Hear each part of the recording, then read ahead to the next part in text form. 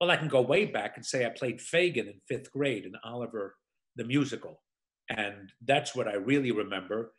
Uh, I had grandparents who lived in New York City, and they used to take me to the theater a lot when I came to visit. And so I saw Broadway theaters, and I was educated and cultured growing up with that. So I can't say it was an acting job that necessarily I did. It was being educated in the theater, and my mom loved the old movies. We didn't have Turner Classic Movies then, but she would show me those movies.